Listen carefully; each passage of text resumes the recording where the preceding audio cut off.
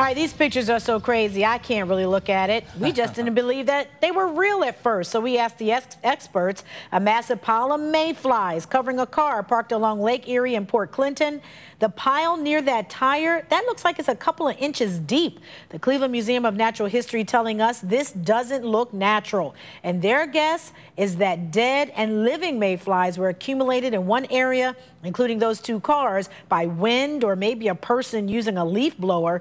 ODNR agreed, but one woman who works at Miller Ferry, where that picture was taken, says it doesn't look that unusual. She suspects the car was parked under a light, which mayflies are attracted to. We could move that picture along. People said just throw the whole car out. Oh, my goodness. So, I can't even look. So, Mark, you saw the mayflies on your radar last night, and you made sure to let me know they were on the way. They were on their way, but they kind of stopped off along the shoreline. This is millions of mayflies last night at 11:50 p.m. I tweeted this out at Mark J. Weather because this is something that worldwide people will be tweeting and retweeting because it's so hard to believe. But here on Lake Erie, it's a sign of a healthy lake. The mayfly invasion by the millions near the Lake Erie Islands where the water is warmer and shallower.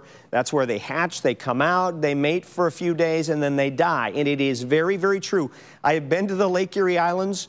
I have driven a cart around Put-in Bay in the middle of the night, and the mayflies are as thick as a snow squall. Trust me. So I believe that picture. That car was likely parked under a street lamp, and the mayflies, they mate, they die. Some of them were still living as they alighted onto that car.